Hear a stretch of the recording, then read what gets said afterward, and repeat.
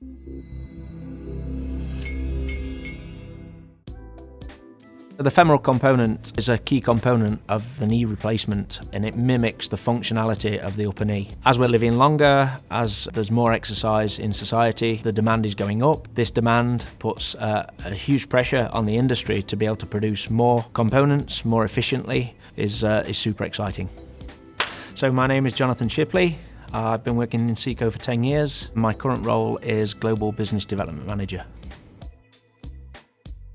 In femoral machining and probably some of the advancements that 3D printing technology is bringing is also the ability to personalise these implants. So working with the patient and developing personalised solutions for each individual is probably something that's coming now, but we'll see even more in the future. Medical industry is moving so fast with its technology developments. Some of the higher challenges that we get from them in terms of manufacturing components from 3D printing, but also looking at keeping components particularly clean so they can be put into the human body, are some of the bigger challenges that we find in medical today.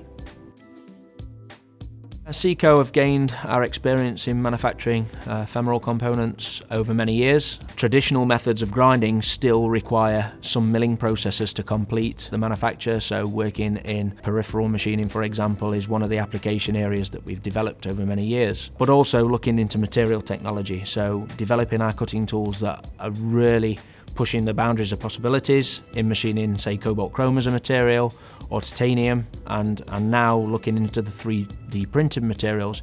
It's also very, very important that we continue to develop in this space.